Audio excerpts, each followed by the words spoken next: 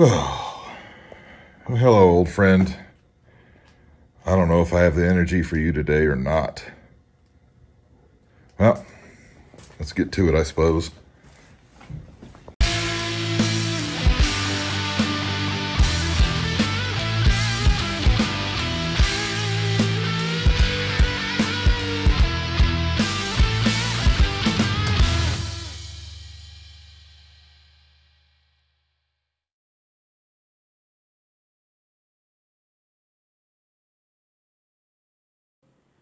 Welcome back to Good Germs Off-Road Adventures, and welcome to what is officially day 2 and part 2 of the Ford Excursion front suspension bushing project. Yeah. Anyway, well, let me catch you up on what we were able to get accomplished this morning. Well, as you can tell, I now have the driver's side bushing in. You know, yesterday it took me about 6 hours to get the old bushing out and then to get the new bushing in after I figured out and decided what it was you're supposed to do with the new bushings. So I learned a lot and was able to do this one, take it out and put it back in. It only took me an hour and a half. So that is a huge improvement. I'll just run through real quick on how I managed to go ahead and do this. I'm sure there's better ways to do it. It's just the way that I found that ended up working for the tools that I have and, you know, what worked for me to get it done. So to get the old bushing out, what I first did is I took a torch to the inner sleeve with the hopes that it would loosen the adhesive that glued it to the inside of the old bushing. And then I used this thing, ball joint press. Used a ball joint press to push the old bushing all the way out the backside. No issues there. Then I took a hole saw drill. I don't know, it's laying around here somewhere. Anyway, a hole saw drill bit. Actually used that to drill out the entire bushing in. It came out in chunks, of course, but it worked great. Then I used a wire wheel and another wire wheel. Cleaned out the hole that goes in. Then I looby-doobied up the the new bushings. Pressed the backside in first. That was the one that I was, having issues with all day yesterday. Pushed the back one in first, went in, no problems. Then I pushed the outside, the one you can see. I pushed that one in, again, no problems. And then I went ahead and pushed the sleeve in. Ended up having to use the ball joint press to push that sleeve in, just so that way it went in. And anyway, you can see it's done and ready to go. But I'm not going to put this up in its place just yet on either side, and let me tell you why. So yesterday, I made the decision to not do the other bushings that are on the actual pivot arm that, where it mounts the I-beams under the engine, under the cross member of the frame. I dropped one, decided it looked pretty good, and after fighting with the bushing for 6 hours, just that one bushing, I decided it wasn't worth the time to do it. But since that one this morning only took me about an hour and a half, I've had a little bit of a change of heart, and we're going to go ahead and do them. So why don't you hang out with me again, part 2 or day 2, put these in, and we'll see how that goes. I'm sure it'll be just fine. No, I'm sure we're going to end up with a third part to this video. Okay. All right. So now we're going to get into the, oh, those are bright lights right in the eyeball. All right, we're going to get into the pivot arm here. I guess that's what it's called. You've got a bolt, nut, and I would love to use an impact here. However, I've got on this side, which is fine. I wouldn't put it on this side anyway, but I've got an oil pan and an oil filter. And on this side, well, I've got the frame. So an impact, not usable. The head of the bolt on the back side is 18 millimeters. The nut here is 21 millimeters, and I already know what this is like to drop because I already did it yesterday. So we're just going to go ahead and do it again.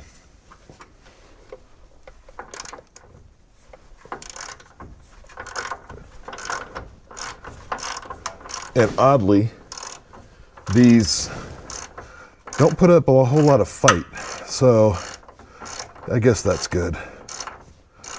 And,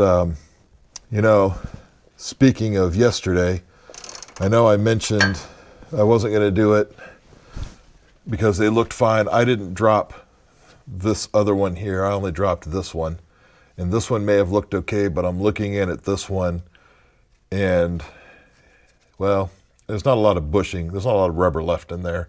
It's just, it's smashed down. So we're probably very much doing the right thing here.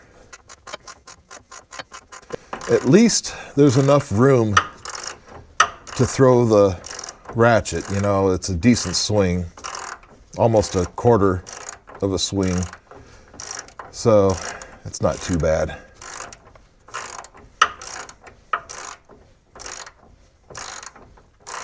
It is a long bolt, but they are coarse threads. I think that's enough. There we go. Get the nut off. Lovely. Okay, don't need that anymore. And I think it just slides pretty much right out.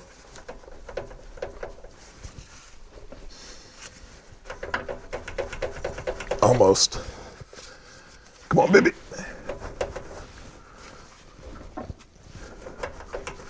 Let go. Oh, you know, I probably should have put something on the back end to support, you know, the back end. Let me go think about doing that real quick. Well, I couldn't really find anything to rig up the back end of that, so I just used some zip ties to hold the rear part of that arm up while I work on this. That's fine. Now I just need to get this bolt out. Ah! Make sure you're wearing safety glasses. I would, except I'm blind, so I have to wear my regular glasses. I just want the bolt out, is all I want. We'll just shake it. Oh, got it. Oh, it wanted to go up. Okay, well, there's the bolt.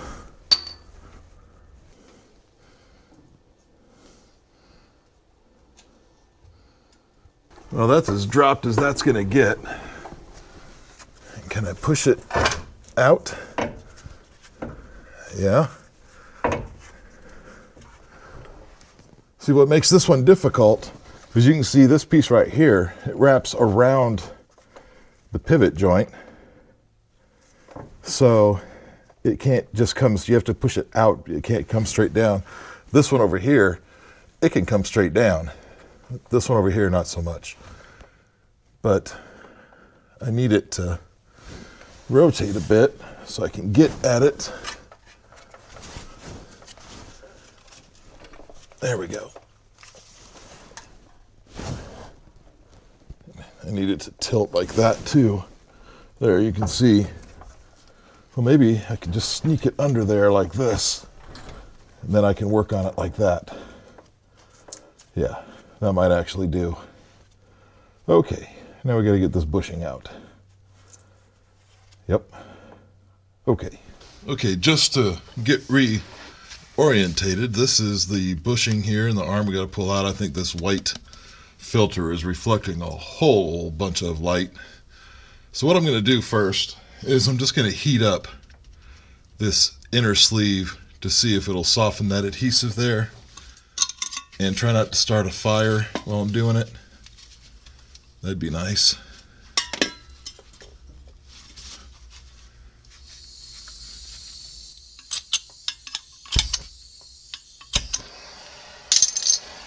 Okay. Yep. And I'm being careful not to heat up the arm itself because, well, stamped in the arm it says do not heat, bend, or weld. Okay. I see some rubbers catching fire. That's not what I want. That's okay. Just get this sleeve hot and hopefully it'll soften up the adhesives. Okay. Get this out of here. I don't know if that's enough or not. Oh, and I'm stuck under something. Okay. That's groovy. Alright, sorry for the noise. Now I'm going to use this thing that weighs 8,000 tons. And I'm just going to set it on the back side and get this thing run in and just push that sleeve on through. And again, I'm sure this isn't the right way, and I'm sure there are many better ways to do this, but these are the tools I have, and this is the way we're doing it. So I'm curious if anybody watching has done this before or not. How did it go for you? The struggle with this press is that it weighs 8,000 pounds, you know.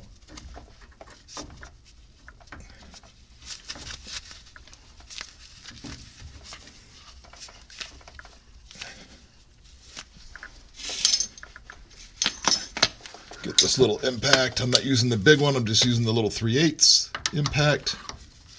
And let's do it.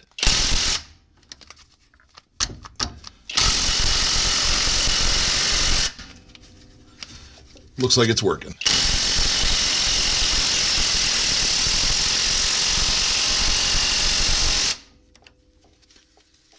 Okay.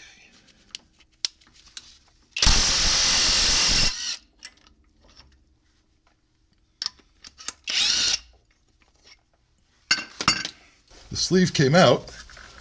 Here it is. Here's the sleeve. Yep. So the sleeve did come out.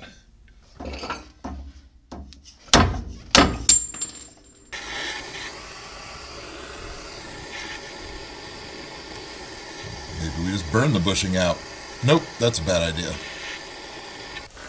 Where'd my screwdriver go? There it is. Well, I guess let's just see.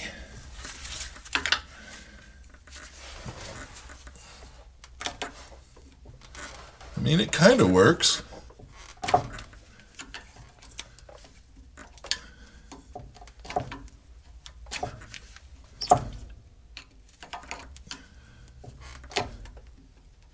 No, not really.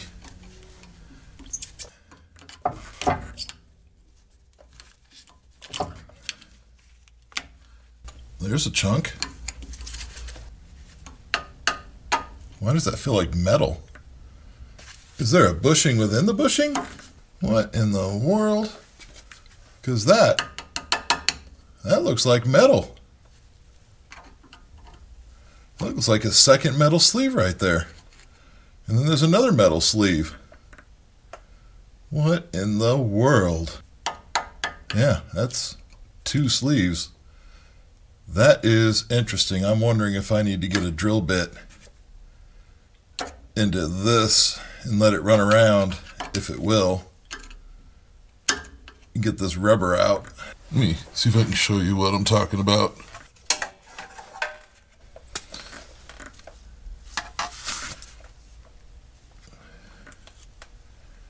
I don't know if you can see it, if the camera can focus on it or not, but it looks like you have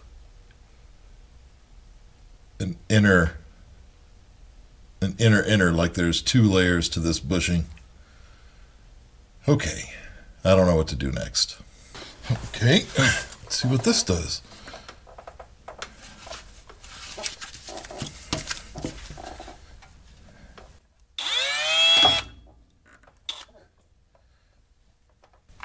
Of course, I'm using cheap Harbor Freight bits that are probably going to break.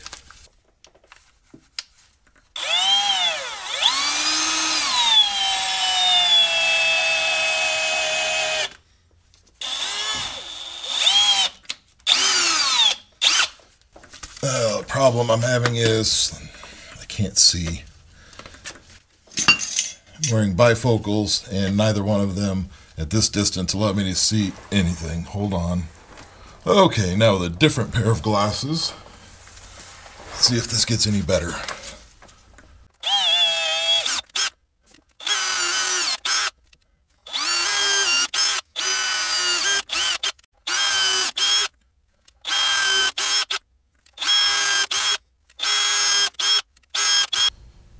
Well, let's see. Maybe a socket ball joint press, adapters on the back side, maybe, I don't know. Need to stop laying here and actually do a thing.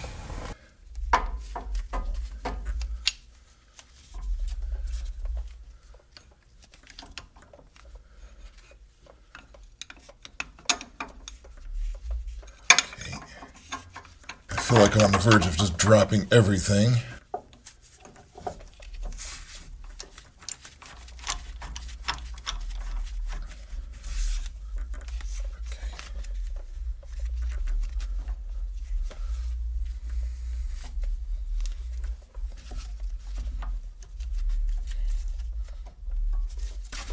I think I have it all lined up now. Well, I guess there's nothing to do but just to go do it. Let's see if the 3/8 will do it. I don't really want to get the big one out if I don't have to.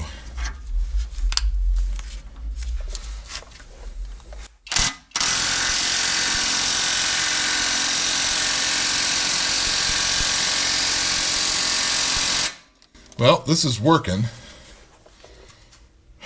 Unfortunately, I do think I'm going to have to use the big one because this is really struggling to push that through.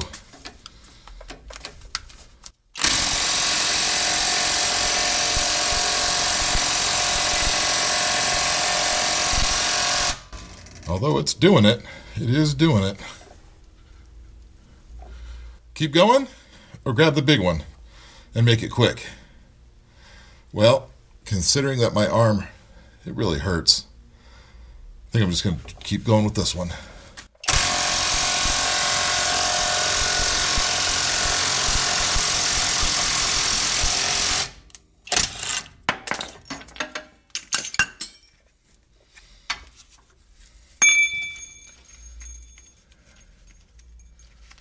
Okay. And this is what I'm talking about. If you can see that, look at that. There was an inner sleeve in there. Oh, Ford, why do you hate me so much?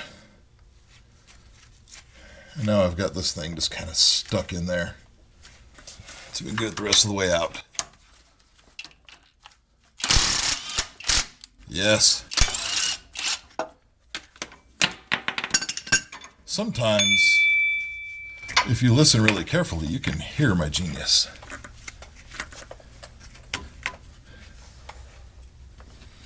I just have to clean it, is all. How do we clean it? I don't know. Let me show you what I'm talking about. There we go. Now you can see what I'm talking about. I've got all that out, but now I just need to clean the rubber out.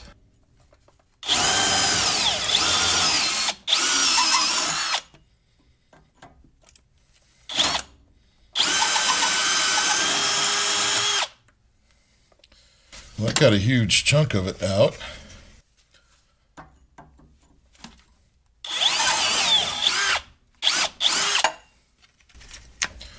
This is definitely kind of working. I think this is well noted for the other side. When we go to push it out, I think doing some drilling and then using a socket to push the whole thing out at once will get all of it instead of getting it in pieces like that. Okay. I gotta find a wider wheel because I can't find nothing down here. Can't see anything. Glasses are getting knocked off. Dang it. Ow. You know, one of these days it would be really cool if I could get a shop that's tall enough that I could then get a lift in it. That would be fantastic. No holding the breath on that, but tell me how fantastic that would be. Yes, okay.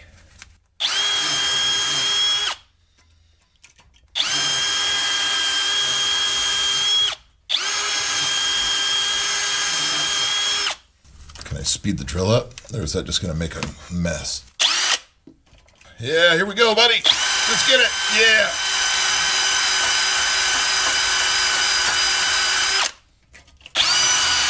Speed and power solves many things.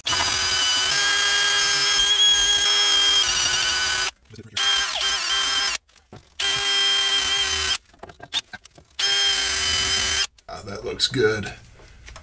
That looks real good. Okay. What's next? I don't know. Well, I do know. Next is we put bushings back in here. Okay. Yep.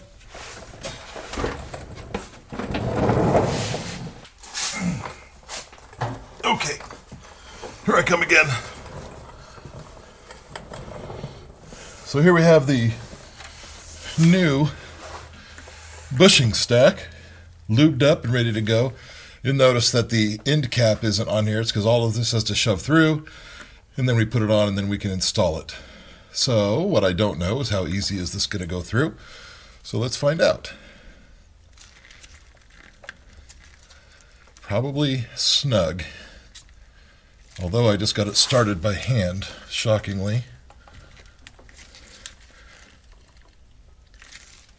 Okay, well, I've got it a good ways through by hand, which is helpful because now it won't be so hard to get on, in my mind. Okay, now what?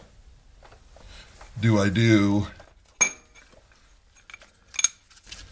something like, oh, the light's going dead, I guess I need to go get a new light,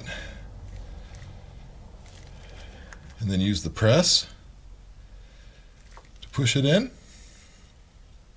That's probably the way I should be doing it. Let me go find the other adapter. Oh, the other adapter's right there. Let me change the light and go get the other adapter and see if I can figure out how to set this up. Okay, let's go. It's going in. It's not really too difficult. That's nice. I could use a win, although nothing has really gone wrong today. Except this bushing went in crooked. It's all right. We can move it.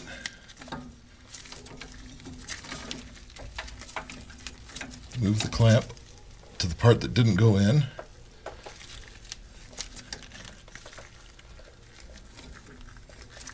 There we go. There we go. Nice and even.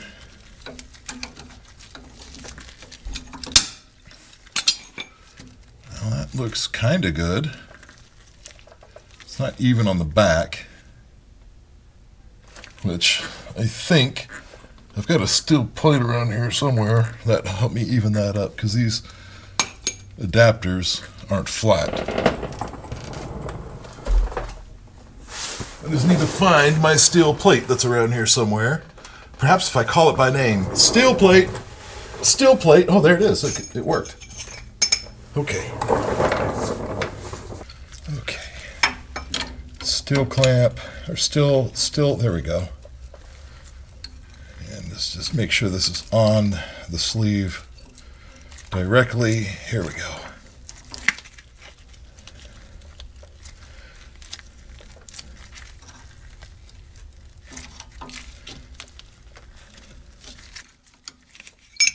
Okay, let's feel around it. Is that good enough? I don't know. I don't want to say good enough. I mean, granted, when it goes up into the hole and gets bolted in, I'm sure that, yeah, see, the backside is actually flush, the sleeve. This is probably enough to get it up in there.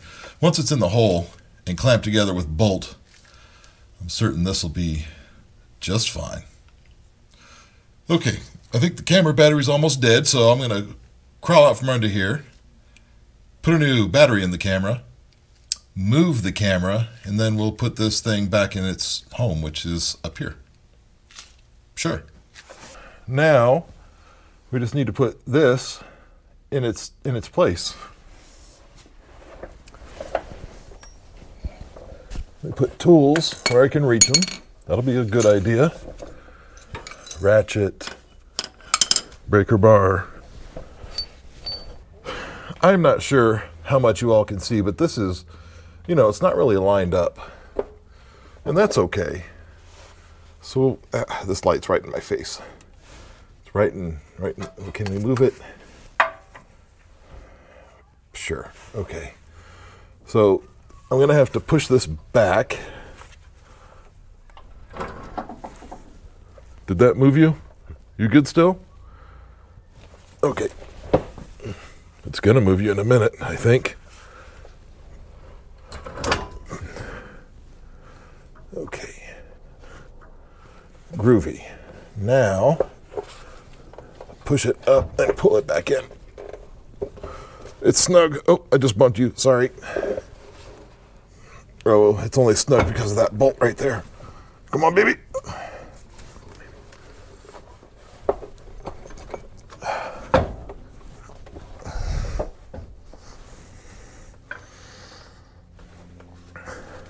Oh, sorry. Just keep bumping you.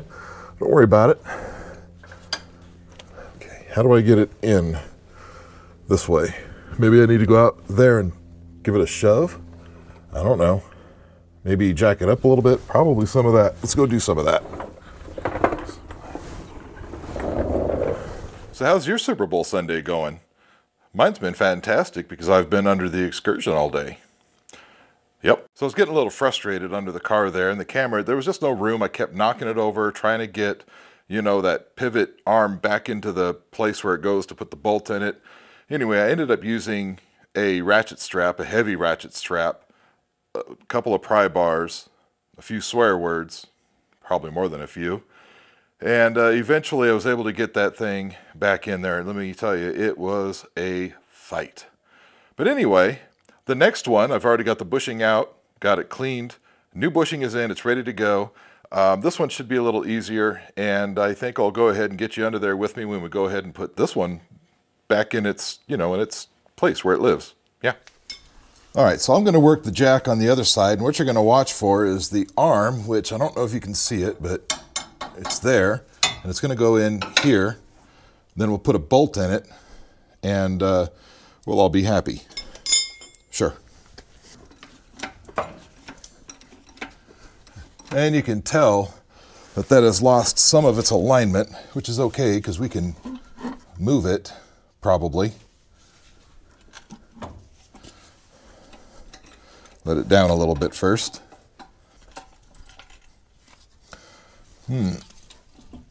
There we go.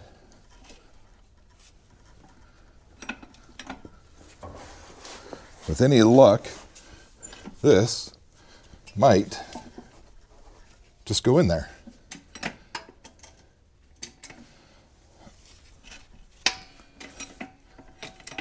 Look at that, just sliding right in. I wish the other one went so easy, but it, alas, didn't even come close to going this easy. Okay, a little bit more maybe. Let's leave it there and see how close we are. Pretty close. Just needs to go up a bit. So some of the issue with the other one is that it couldn't just go straight up. It had a plate around the bottom. And that plate meant it had to go in from the end, and it was really difficult. And I wanted to spare you all from all the swear words, so I decided to shut the camera off, do it off camera, and if this one was going to cooperate, maybe we'll show you this one. So I'm going to use this tool here. I don't know what you call it, but I'm going to use this and kind of shove in the hole and see if we can help to guide it to line it up. It's a little long. There we go. There we go. That might, hell, that might just be it. Let's see if the bolt will go in.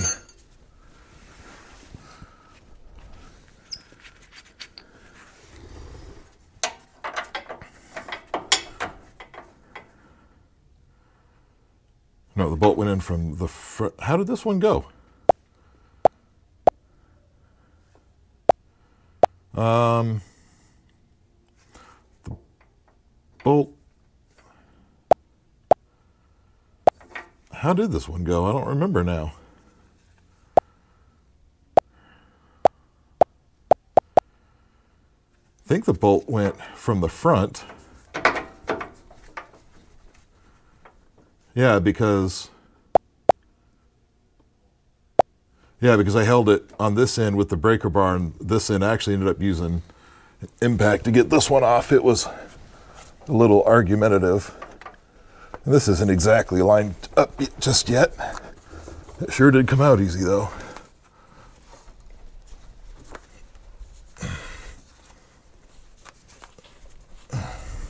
Do I need to whack it? Okay. Let's whack. Oh, can I whack it? That's the question. Well, it didn't take a lot of convincing. That just went right in there. All right, let's start the nut.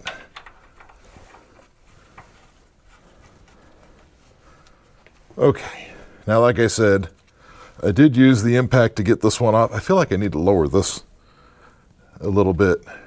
Let me lower this arm a little bit. Okay, if I lower this arm, it'll give me a little bit more room to get to that bolt. Don't mind that, that's just the spring coming apart. It's a normal sounds. Okay.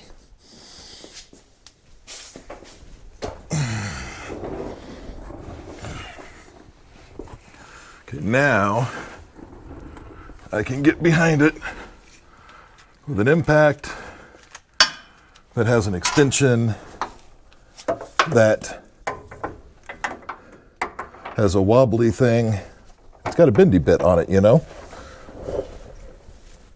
And let's get the breaker bar on here to hold this in, and let's run it.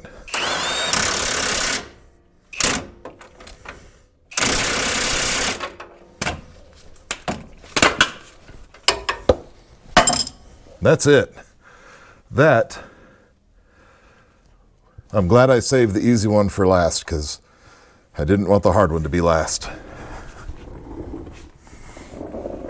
Well, as you can tell, I didn't quite finish on the Excursion today. You know, I'm about 17 and a half or so hours into this thing in 2 days and, you know, 2 parts. And, well, we still got to put it back together.